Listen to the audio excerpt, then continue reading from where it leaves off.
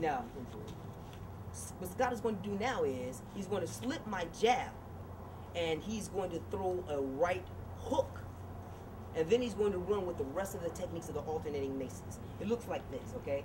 I'm facing him here. I'm going to throw a left jab. He's going to slip it, and immediately he'll throw the right hook, bang, to the body. You see that?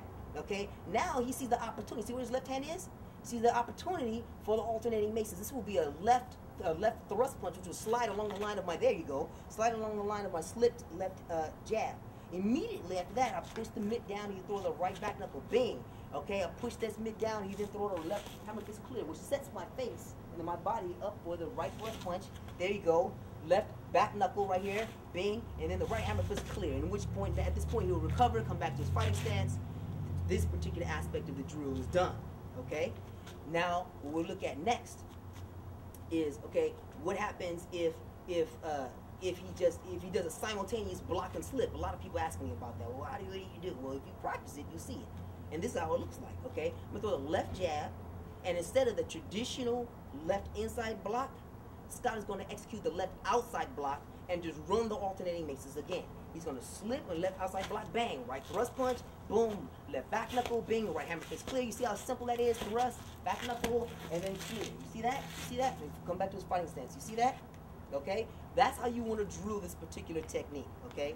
Now, those of you, I know you're going to ask me this question. Yes, Scott trains in Wing Chun. Okay, so that's where the techniques come from, okay? But there is a distinct similarity in KENPO and Wing Chun.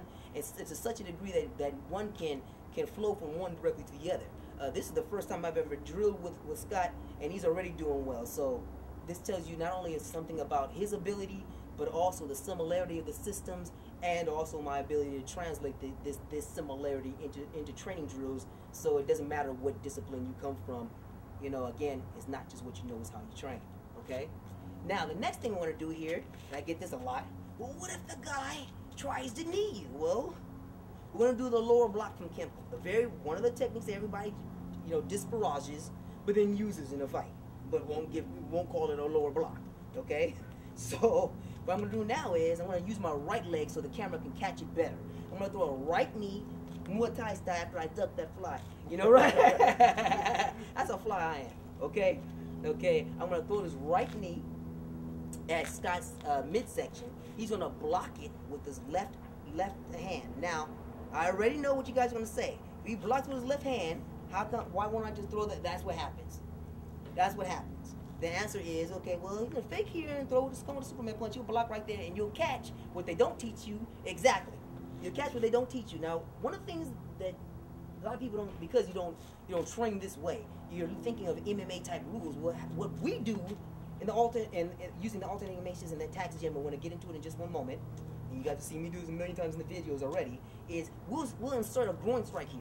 Okay, so you'll throw the right knee, and then come with the Superman punch. You block it, bam. You'll block it with his right hand like he did before. So a left hand, left low, right block here. Now left back knuckle is going, bam, right that. And then here comes the rest of the alternating maces. Right thrust punch, left back knuckle, right hammer fist clear. There you go, boom, back, bam, and bam. There you go. Now this is what will happen in the street. You'll never see this in the ring or the cage because it's against the rules. In the street, we only have one rule: go home safe. Okay, so you've seen me execute this technique several times already in our iteration of the attacking maces. Here it is again. Okay, now the other famous thing I keep hearing about, questions we hear about, and you can practice exactly like this using the mitts, is from off of the clinch. Yeah, what if he knows Muay Thai? Okay, and we're throwing knees and elbows here. Well, we just already defended the knees before. We block and you're gonna catch it. Catch it immediately. See, look, let me turn this way so you can see this a bit more. Okay? When I throw the left knee, because the hand's on the inside, all he has to do is simply fire the left hand. And hit me the right hand in the face. And run the alternates. Bam, right here. There'll be a left back knuckle to the groin. Left back knuckle to the groin, bang. There you go, right thrust punch. Right thrust punch, bam, again. Now we're gonna, there you go, bang, right back knuckle clear. There you go. The thrust punch, boom, right here. Back knuckle, boom, left hand clear, bing, he's done. Okay? Now what happens if you're pummeling in the clinch? You will see that as you're pummeling. You'll see this more in the DVD. I go into it, but it's exactly like what you've already been taught. You're scrambling, you're going with the flow, and the moment you see that line of opportunity to attack, where you catch him using your timing and your rhythm and your energy and your motion, you just strike him with this. the huge advantage is that 95% of the people who you're fighting with are not familiar with these techniques, these stratagems, these trajectories. But you are. You will be, especially if you pick up the DVDs that I'm putting out or if you watch these YouTube videos, okay? Okay guys, this is the alternating maces, the 360-degree circle of protection, which is one of the other basic methods that we use to teaching the alternating maces here at the ATACX gym. This is a self-defense oriented drill, meaning that you're standing and you're going to face your opponent who's going to attack you in each one of the areas of that comprise the, you know, a 360-degree circle around you. For the purposes of this YouTube video, I'm going to only hit 4 areas in front of you, to your both flanks and the rear. Scott is going to play the role of our victim, who's going to turn the tables on the attacker, who's me. And as far as gym parlance is concerned, I'm the coach, he'll be the student. This is how you teach the skill set, okay? All right, what's going to happen now? First thing we're going to do is we're going to go and do the classical attack where I'm standing in front of him. For the purpose of this camera, I'm going to turn to the side. You guys are already familiar with this particular technique. We go through and run it this way, slip, bottom, and all that good stuff. Okay, great. Okay, now we're going to do that's going to be different. We're going to introduce difference is that now he's going to be facing the camera, and I'm going to attack him from the flank. He's not even going to look at me. He's going to have to respond to the attack that I throw. Now, there are times where I'll land the attacks. There are times where I may miss. Regardless, he will have to adapt to the situation. This is similar to what he'd be facing on the street. Adaptability and applying the skill set, okay? So, and this, for ease of reference, we're going to use the two-hand push, which is the traditional method of attack for the attacking mace, okay? So, I'm going to here, I'm going to try to push Scott from the side. He's going to defend with whatever block he has, or whatever parry or head movement, whatever that comes from the white belt levels of KENPO and the basic techniques of boxing, okay? And then he's going to run the alternating maces directly after. So I'm going to come, I'm going to try to push him.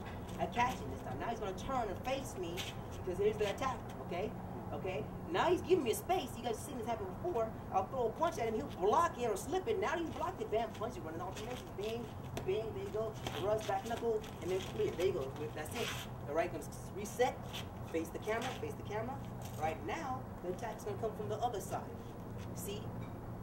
What you guys saw right there was unrehearsed. All right, it's only like the 3rd time he's ever seen alternating maces ever. Okay, so, but this is much more realistic, and is a much more realistic look. This is the reason why I selected it. All right, I could have selected my brothers who were black belts. I wanted someone who would give you a more realistic look. Okay, so I'm gonna try to push him again. Then a block. There you go. Boom, punch, back knuckle, and then hammer fist clear. Okay, so right, now slow it down, slow it down, slow it down. All right, remember, put the hand out there, right there, on that one. Okay.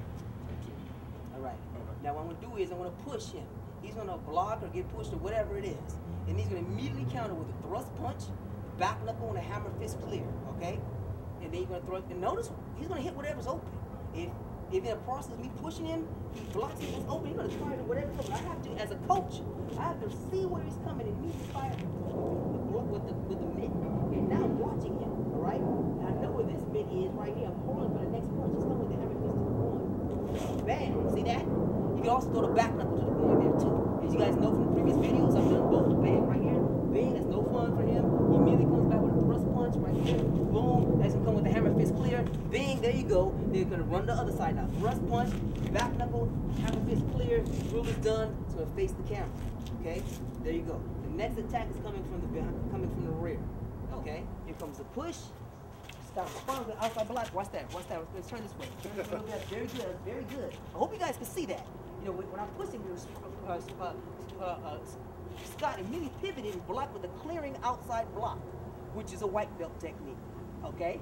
He then cleared all the way, step my hand down, and fired immediately the right thrust punch, which runs right into the rest of the alternating maces. Bang. Boom, right here, boom, and then boom. Right there, he's going to fighting stance facing the camera. Okay?